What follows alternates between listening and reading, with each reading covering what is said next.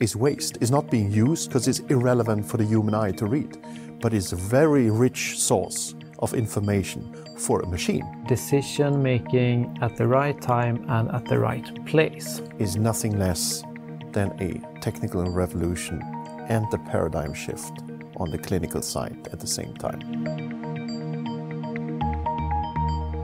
This is a ContextVision podcast.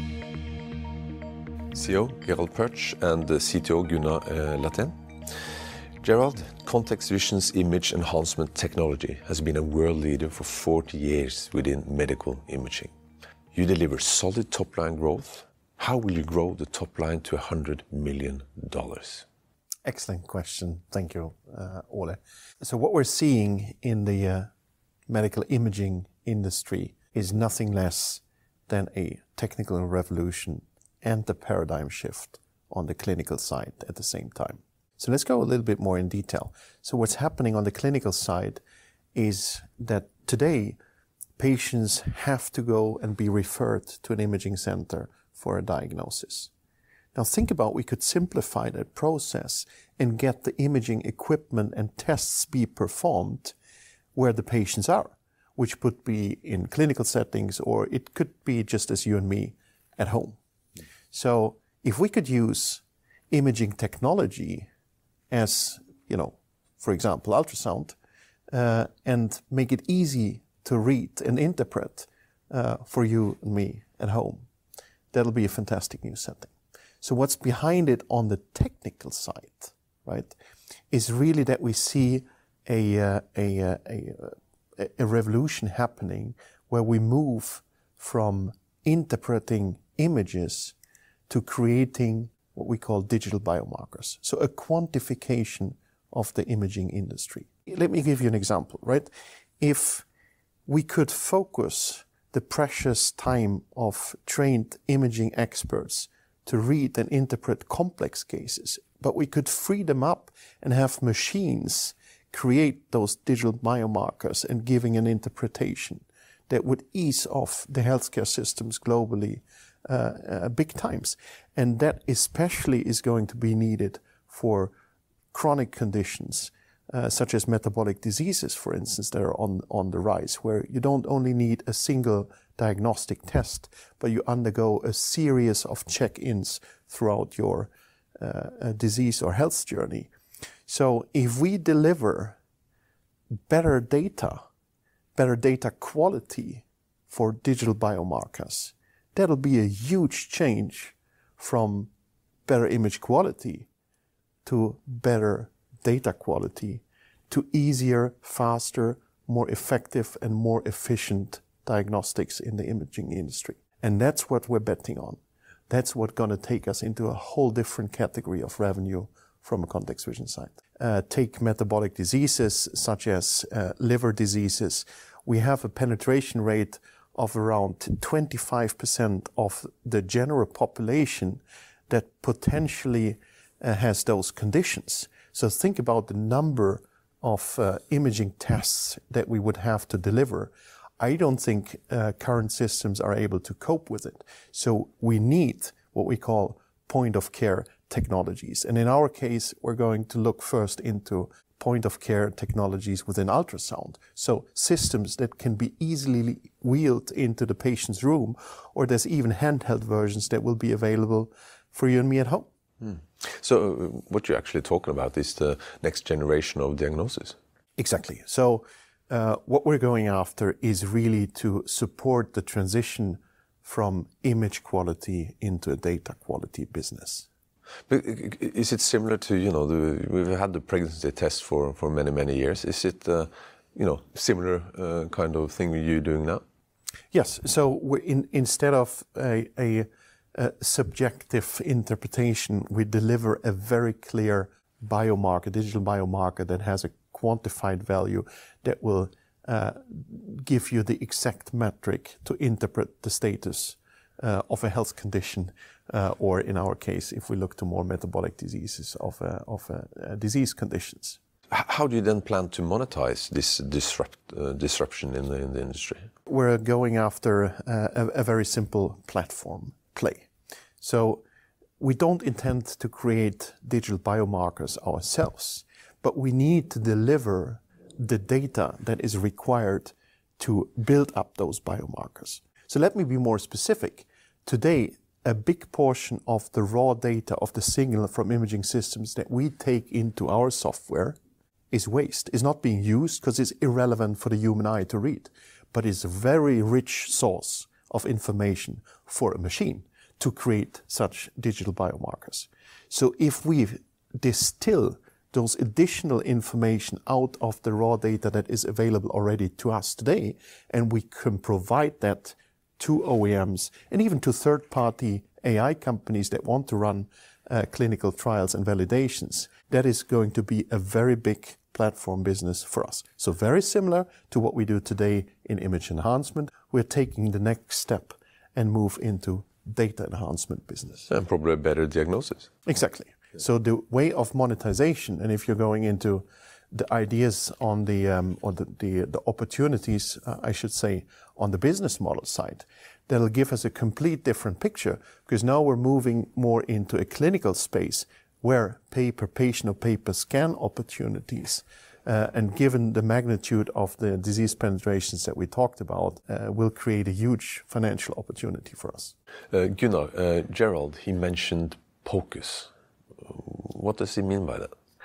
Yeah, so POCUS stands for point of care ultrasound, which literally means moving ultrasound systems into the point of care setting, where you can enable decision making at the right time and at the right place.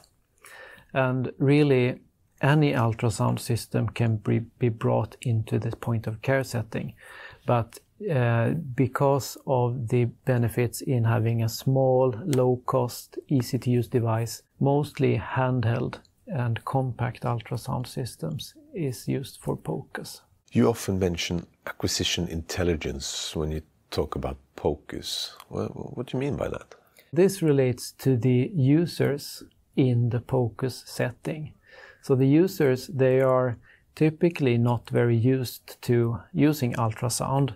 So a challenge when using the ultrasound systems is that you need to place the probe at exactly the right position and at exactly the right angle to acquire the correct data. And then as a second step, you need to look at the pretty complex picture illustrating what's inside the human body. And with acquisition intelligence, the goal is to help the user in both acquiring the data and the correct image and also interpreting what you could see on the image. Okay, so if you start off with the wrong image, then you go wrong. Exactly, then it's useless information. You also talk about data quality as a new concept. What do you mean by that? So ContextVision, we have been selling products in image quality. And the image quality is used for providing the best possible image for visual assessment. So the doctor would look at the image and make a decision based on what's visible in the image. But with the point of care applications, it's more important to provide some measurements and quantification of what's inside the body. And for the algorithms to work in an accurate way, high data quality is important. So what we will focus on now in ContextVision is to move into the data quality area and provide software and products for having the best possible data quality for quantitative purposes. But what kind of diseases does POCUS cover? The ultrasound technology is very widely applicable to detect most anatomies and physiology in the body, such as blood flow. It can penetrate both shallow and more deeply into the human body, so the applications are pretty wide. We have decided as a company to focus on what's happening in the healthcare with a big pressure on managing chronic diseases. So our focus will be chronic disease management and diagnostics, especially in the liver application. Okay, and Gunnar, you were quite instrumental developing Enify, which is a unique laboratory service that provides cancer diagnostics using machine learning and AI, which ContextVision spun off a couple of years ago. It took more than 8 years to develop. Do you have to wait that long with POCUS?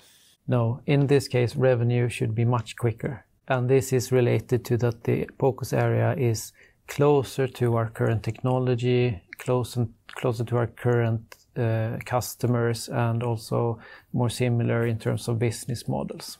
Gerald, the world population is getting older and older. The need for medical services is skyrocketing.